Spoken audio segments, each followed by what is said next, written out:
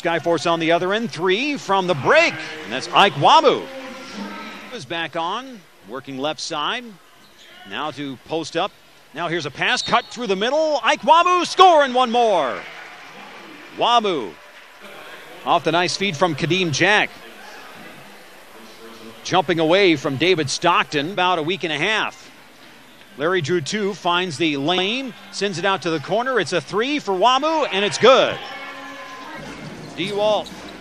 That's Larry Drew 2. Sends to Nwamu. Nwamu up for 3, and Nwamu hits another gun.